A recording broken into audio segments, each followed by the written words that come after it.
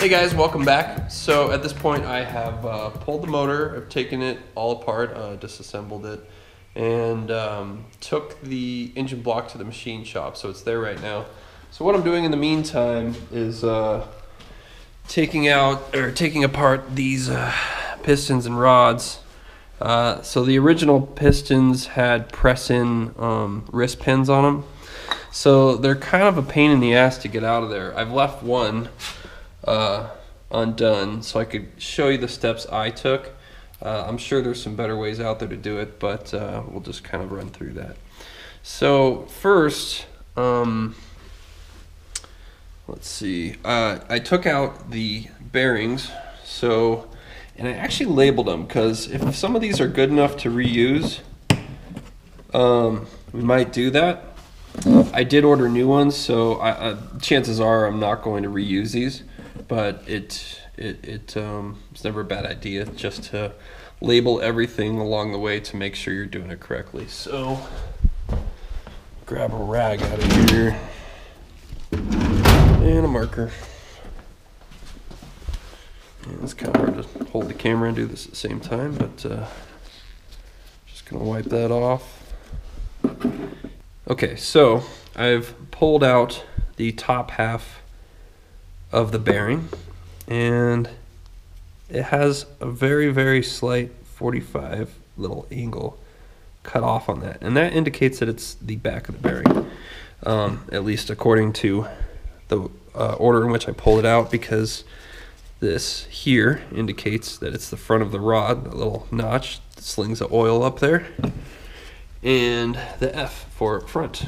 So given that this is the front of the piston and rod, the little notch on the bearing indicates that that is the back. So that's just something to take into account when you reassemble it. Chances are you're probably not going to reuse your bearings. I did order new ones, but I'm going to label this. This is number 4 as I put on the rod.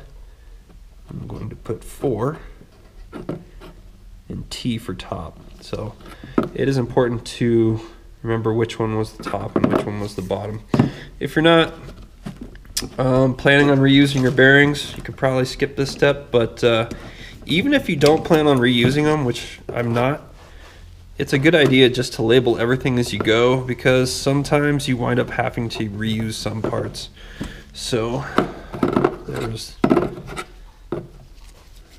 just go 4 and bottom. I'm sorry, it's hard to hold the camera and do this at the same time. And I'll just set those right there, just like that. So it's all organized. Close this up. Okay, so now that's been removed out of there. I'm actually going to just screw these in all the way so that it's not moving around and causing damage while I'm working on getting that wrist pin pulled out. And these models do vary. Some of them do just have pins. The replacement pistons I got just have ring clips in there, and it makes it much easier for the installation when we do that. But this is going to be, or was, as I did all these, a pain in the ass to get out, and we do have to be careful about it. Okay, so I have this wood block, and if you have a vise and something to press your pin out, that's going to be a better way to go. I don't, and I should, having a shop, which I'm going to go pick up a vise this week. But if you had a vise, you could put this little piece that I'm going to be used to drive my wrist pin on there, and have something on this side to shroud that, so when you press it with your vise, it just pushes it out one end, and then you're not going to cause any other kind of damage. What I want to do, I do have to hammer this in. It's going to be tough because it's right on the edge there, so this is all I have to catch that edge of the wood, and it tends to pop off and stuff, but it does work, as I've gotten with the other ones. And you got to make sure this diameter is slightly smaller than that one, so that when you come through, you're not going to damage your rod. And this definitely, this I wouldn't recommend this as your first choice or method of doing so, but maybe if you're in the same situation where you don't have a vise to work with that will work properly and you have to hammer it out, this is a good way to go. Make sure if you are hammering this that you are not laying your rod on the wood like such, because when you're hammering that, it's transferring that blow into your rod and could potentially bend it or damage it. So by setting the piston on the block and tapping that through, it's actually transferring that force into the piston itself that I'm not going to reuse, so I'm not as worried about damaging this. So it's just making sure you're keeping your rod protected. So let's go ahead and do this. Let me see if I can set this up so you can watch as I attempt to pull this off. Let's see. This needs to work. Okay. And it's gonna be loud. And these pressed in pins do take some time and some force, so just gotta be patient. I'm just gonna keep my foot here to keep that in place, and it's gonna move around a little. I'm gonna have to reset a few times, but let's get started.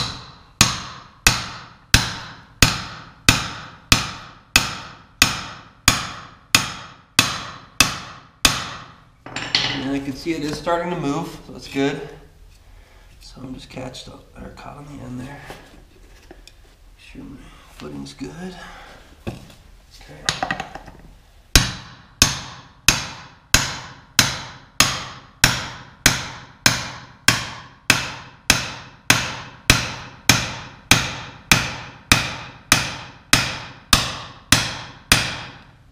Cool. All right, you can see there it's moving. It's getting in there deeper. And when I get down to that point, once I'm through the piston and coming to the rod, just got to make sure that I'm not going to be hitting the edges of this. In this case, the pistons I got have oversized wrist pins, which means I'm going to be machining the rod to match. So if I get a little scratch or something, I'm not quite as concerned, but even with that in mind, less damage is always better, and no damage is best.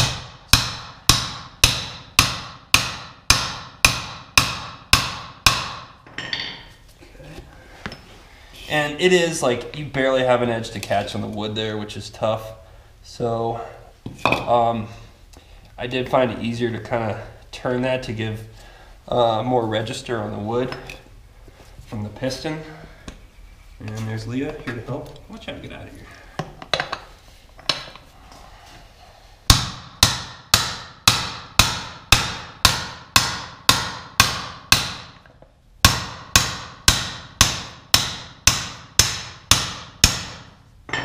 Okay, so I am through one side, and so far so good. So I'm just gonna keep on driving it that same way.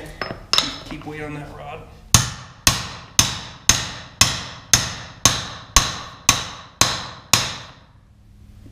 Good.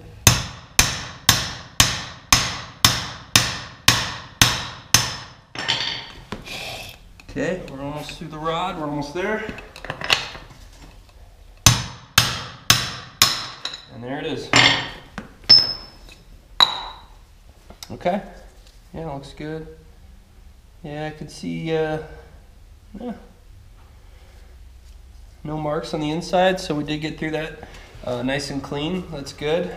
But if you don't have a vise, that is one way to do it. I'm going to go ahead and try and clean up some of this and wire brush it a little bit. Be careful not to get a wire brush inside of, if you are using one, inside of these edges, because that can damage them. So if you do clean it, just make sure you kind of just stay to the outside edges.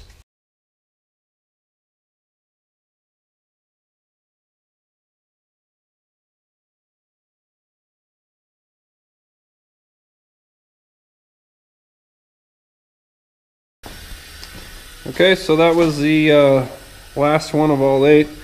Got nice and cleaned up. I might do a little bit of wire brushing here just with a piece off the drill.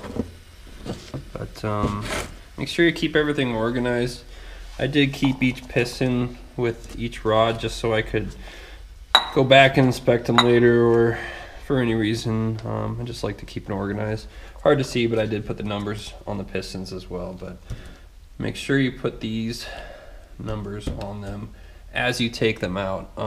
I do have this box label front, and there's the top of the motor, because one thing I realized, because I flipped over the motor to pull these out, was that the motor was upside down. When I was setting these on here, they were actually winding up on the other sides, and I just transferred them. But it is good to remember that as you take them off the motor and put them on here, make sure if the motor's upside down, you're setting them upside down here as well, and that you remember that, because you could go back in and put them back in and wind up putting your rods on the wrong side. So it's good to stay with the same cylinders that they came out of.